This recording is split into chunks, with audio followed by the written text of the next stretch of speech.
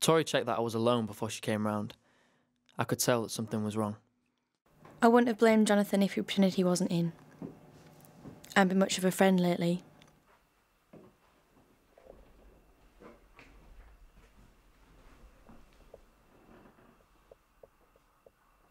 You alright? I just don't know what to do.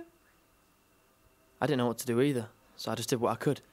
I listened as she told me about what had been happening. I had no idea things had gotten so bad. I started seeing Alek when I was 13. He was 15.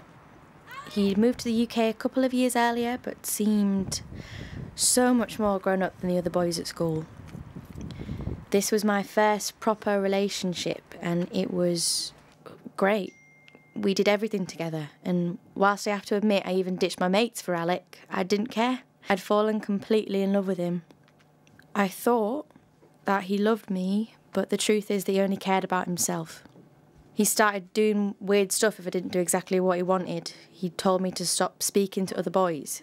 He saw that Jonathan had messaged me, so punished me by taking my phone and blocking all of my male friends.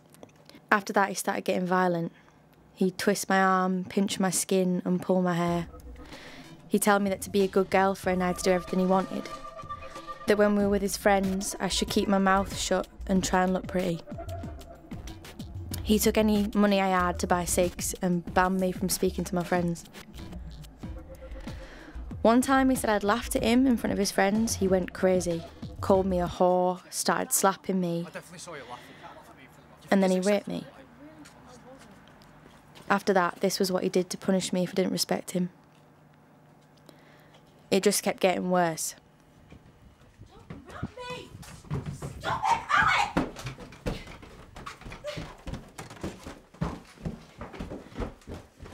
Alek, get off me! One time when I didn't answer his call when he told me to, he raped me. And then he left me tied up in a cold room with no clothes or blankets. He burnt me with cigs and threw salt in the wounds.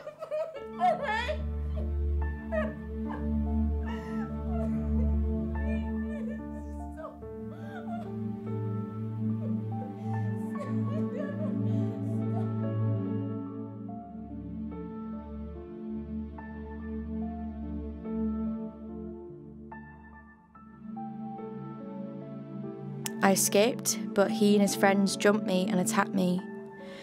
They all raped me again. That's how things were for the next year.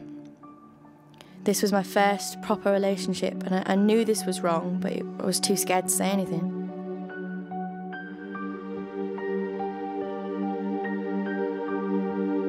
I told her that it didn't matter that we hadn't been that close recently.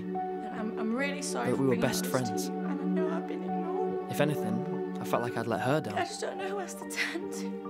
I'd noticed bruises on Tori's arms and that she spent a lot of her time with older guys. I wish I tried to do something there. Finally, we haven't seen each other in a while. I wasn't sure what to say. No words somehow make everything okay. But she needed to know that it couldn't go on like this, and that I was there for her. This was too much for us to try to deal with ourselves. We had to get help. Jonathan was amazing. He encouraged me to go to the police station to report Alek. I was scared and was so pleased when he went with me. The police asked me lots of questions and looked at my injuries. I still had burns on my arms and back. When they said they were going to question Alek, it was like all the blood drained from my body. He was going to find out that I'd told them everything. I was frightened that he'd get away with it and come after me, but he admitted everything. Admitted controlling me, hurting me, raping me, imprisoning me, torturing me, sexually exploiting me. The police charged him and deported him back to his home country.